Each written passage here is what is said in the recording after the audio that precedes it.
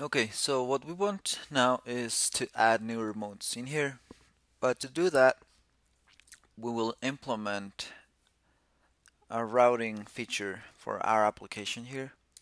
So let me kill that. And let's implement the routing. We will install this router package that comes from the team that develops Vue.js. And this is a nice little package that will enable routing for us. So let me show you the folder structure, and let's also go ahead and open up the main file. So we want to import Vue Router from Vue Router.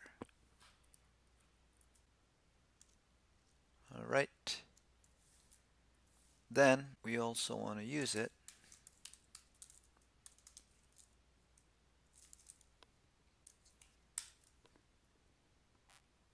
and we also need a way to let Vue know which are our routes. So for that, we will create a new Vue router, and this will receive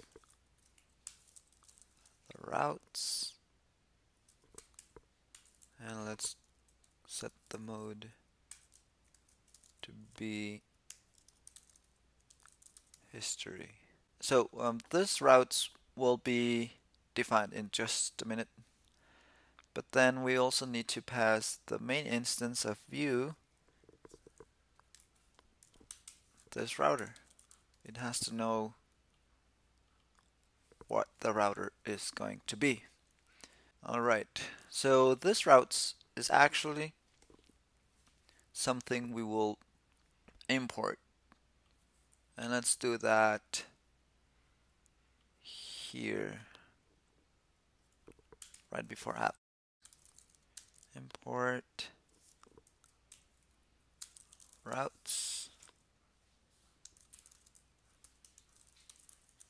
from routes, and we will create this routes.js file under the root.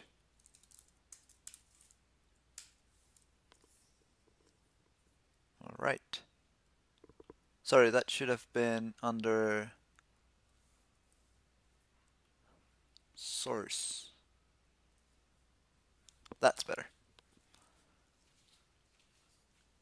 Okay, so we want to export the routes object, which is actually an array, and this contains the configuration for each of the routes. So let me create those real quick.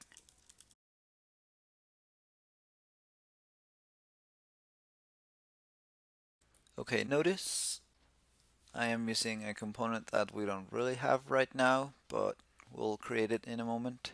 So we need now to import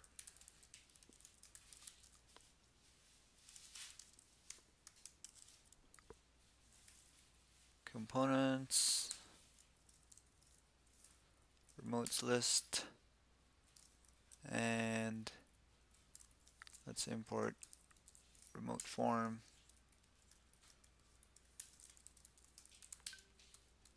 and create that file.